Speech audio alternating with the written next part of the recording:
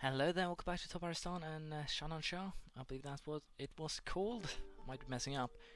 We are still focusing on military attack and we'll be doing that for a while. We'll be attacking Circassia right away.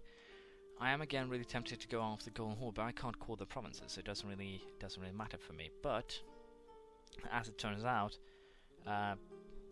these guys actually do have a claim to one of their provinces. Circassia has claims across the entire board. Georgia, well, not really helpful, but they do have a claim. But first things first, we are going to declare war here on Circassia with the goal of vassalization again.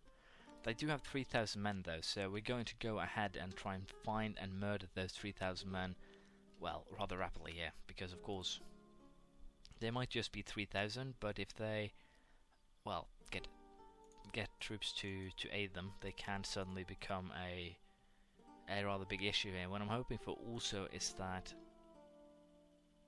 soldiers are just peasants in uniform. I don't really want to take any war exhaustion right now. What I'm also hoping for is that Shervan and, well, Tabarestan can get here and let's see here. Gazimuk are going to siege this one because they do have 2,000 troops. So hopefully the mechanic works, but apparently it doesn't. Either it's that they want to build up their army some more, or basically they aren't listening to me, but I would guess we're just building up their army some more and then they're ready to go. Now, Georgia is actually building up their army, which is, not surprisingly, they're kind of in my position right now. They're stuck between people that want them dead on all sides, and that is of course not good for them. But we will just allow the war here now to end with these guys. The Timurids are currently at war with Uzbek and the Golden Horde, which could benefit me, but I doubt it for the time being. Again, I'll just sit by. Diplomatic points aren't really that important, at least not as of this moment. So I'll just, as I said, wait here. And I think for the time being we'll just cancel the military access we have with Nogai to save some points. And again here, I'll try to get a deal of some description with the Ottomans. Hopefully, or best case scenario potentially, they might end up giving me some subsidies in a war against, for instance, Qara Quonlyu, because they would like me to get rid of them. But we'll have to see that as we go, and I think I'll use the other guy here to just improve relations with my vassals. So hopefully, again, we can win the wars without too much fuss. There we go, everything has been sieged. Sherman really went on a creation spree here of armies. They are currently creating a 10k army, which is kind of scary because they could kick my ass. They could definitely just turn around and, hey, you're not our overlord anymore. Which is scary, as I'm saying. It's not a good thing. And of course here we are going to I regret my decision. I should just gone for annex and release, but I guess vassalization just have to be what I do here then. But it's fine. I didn't consider the fact that they were Ortodox, and I screwed that up. But I do at least now have one more powerful ally. And we are going to put our troops in position, and then we're going to invade Georgia right away.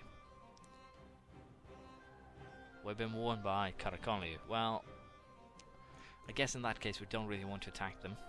The Golden Horde is allied with the Ottomans in Uzbek. Crimea is allied with the Ottomans in Nogai. So we don't really have too much we can do right now, so I guess we'll just fabricate a claim on Ardabil. And hopefully here I can drag the Ottomans into a potential war in the future. For now we'll just again sit down peaceful and see if I can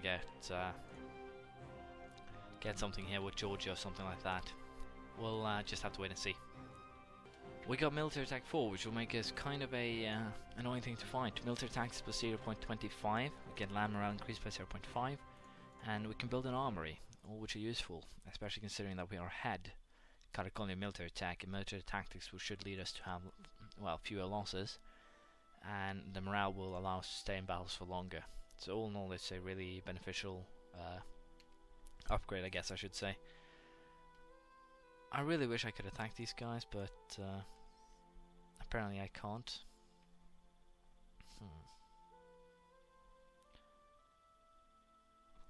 Until the 70s. Wow.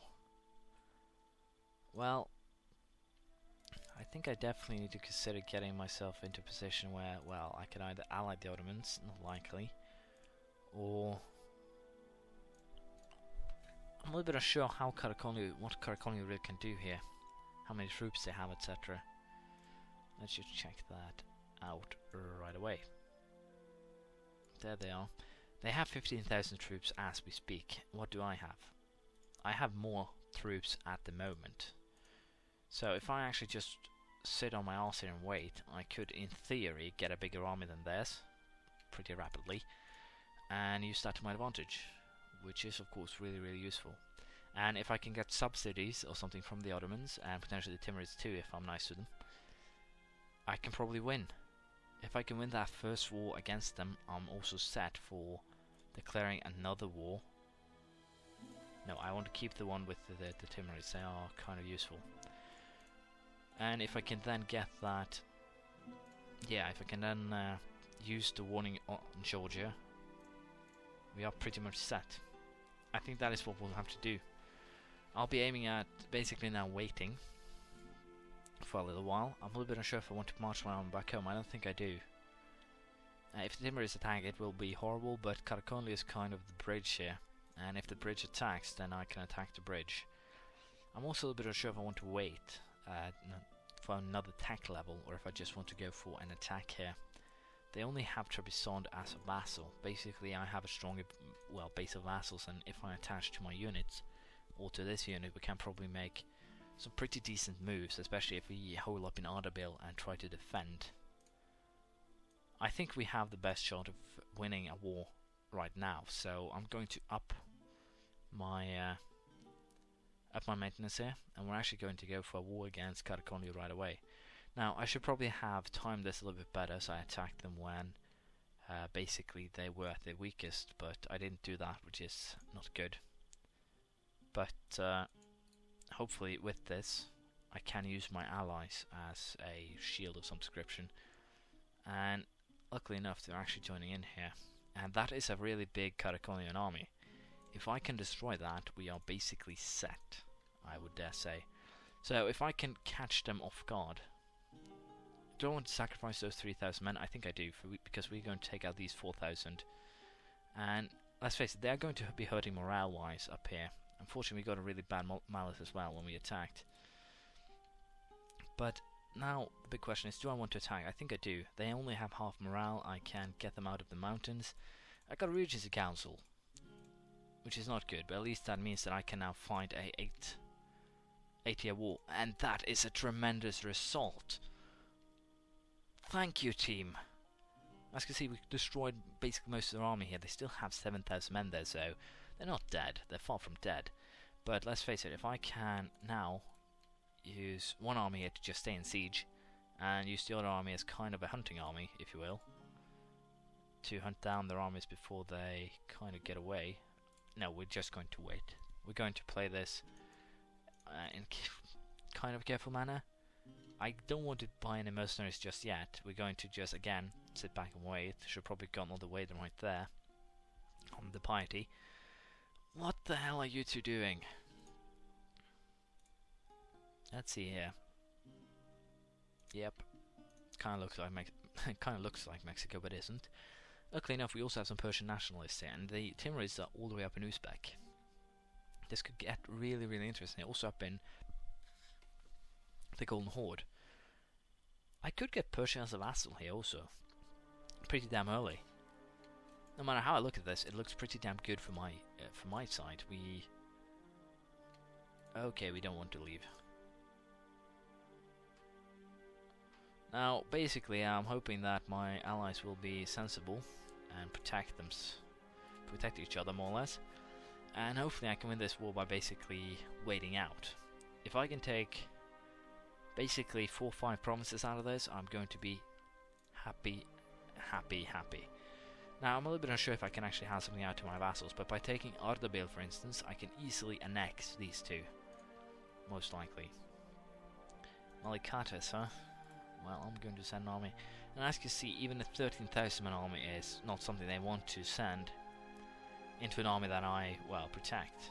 Which is kind of interesting to note. Because that means that, due to the defensive bonuses, they will most likely win any battle that we end up encountering, which is of course really good. But standstill here is going to be kind of a pain in the arse.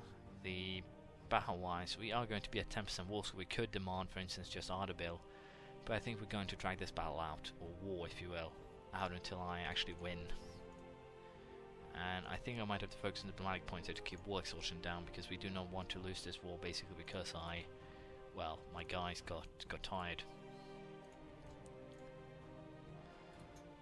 So for the time being, I'll send those guys up there to, again, benefit, and hopefully here the forces that they have, that is, I'll take a point of mercantilism, that is losing will do so in style. But yeah, I really think this battle or this war here might be what changes it for me. I think I'll take these 5 provinces. We'll take these 5 here. And I'm a little bit unsure if I want to release Armenia, for instance. Potentially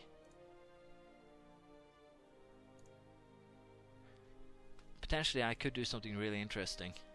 I could go for releasing, basically taking the 4 provinces around the capital, releasing Persia and also Armenia, and using that to my advantage in a future war.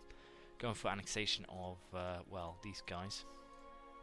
And of course also I think annexing Circassia should be a priority.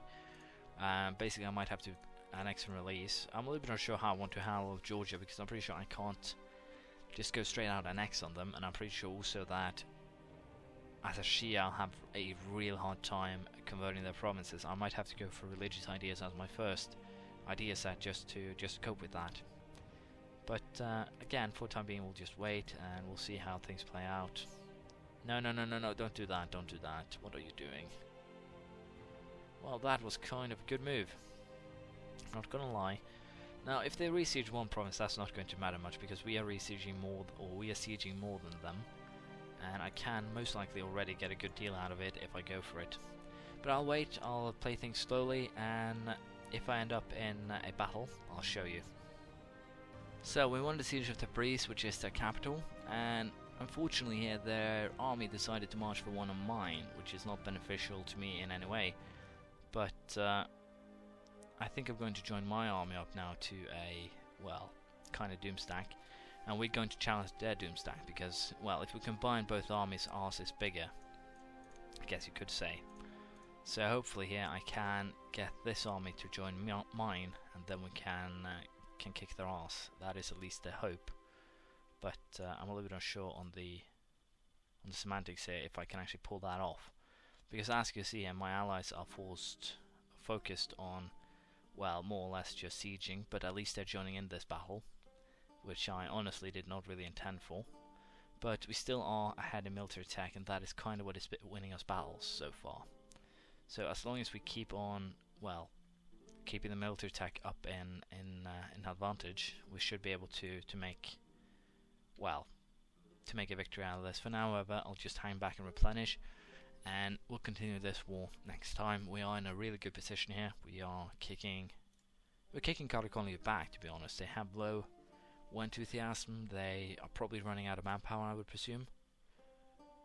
They still have 10,000. Wow, that's not good. They should be running out of money at least. But all in all, the goal here will be, I think, to hopefully release Persia, because as you can see, there are Persian nationalists. But I'm a little bit unsure if I release them, or release Persia, if those guys will actually, well, I'm a little bit unsure how the rebels work right now, but it seems like Persia will most likely break free. And again, I'm a little bit unsure if I want to release them as a vassal, or if I just want to wait and potentially attack them in the future. Either sounds good for me. But we're going to continue this next time. For now, we're looking pretty good. Hopefully, we can win the war next time. I'll see you then. Feel free to comment in the comments, praise, criticism, anything you feel like, and, well, I'll see you next time. Bye.